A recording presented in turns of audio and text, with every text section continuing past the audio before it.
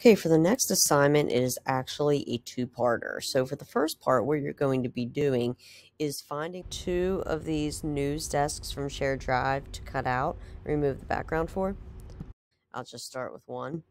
To do the editing, literally all you're going to do is remove the background for part one. So you're going to be using whatever cutout tool you want to cut out all of this and basically make the desk a desk on a transparent background. So there are different desks to pick from. I want you to go through these and look at them. Which two you would like to cut out? Now, don't just pick the easiest one. Pick the one that you think will look coolest on news and the one that you can most neatly cut out based on how comfortable you are with the various cutout tools. We're going to be changing our news desks frequently now, but what we need is for you to cut them out so we can use them. The second part of the assignment will be a whole other lesson, a whole other video project, but you'll be adding your own logo somewhere to the desk. That is not going to happen in this assignment. In this assignment, you are literally just cutting out the background and removing it. So I'll get started here and show you how you're going to be doing this. So for example, let's say this is the one that you want to work with, which is desk 15.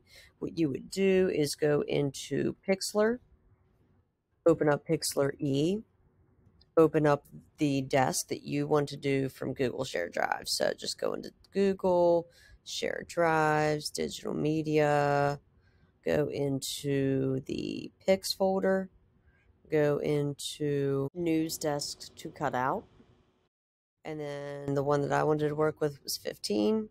There it is. Now remember, the first thing you have to do anytime you remove a background or edit a picture, double click on the lock. That allows it to be editable. Then go in, use the marquee selection tool to remove the part of the desk or the part of the background that is easy to remove, like this. Now you don't want to remove too much like I was doing here. So you want to do this, zoom in. That is so important. As you zoom in and as you navigate to whatever part of the picture you would like to navigate to for removal, then you can go in and use whatever selection tools you think would work best on whatever part of the image you are working on. You want this to be very neat, because if this is actually used on the news in our virtual set, in our virtual studio, then you need to make sure you have no stray pixels, because stray pixels will ruin this and it will just not make for a clean desk. When you are done with this, after you have removed the background, got all the stray pixels around, what you will do is save this as a PNG file. Give it a name, maybe make it your name.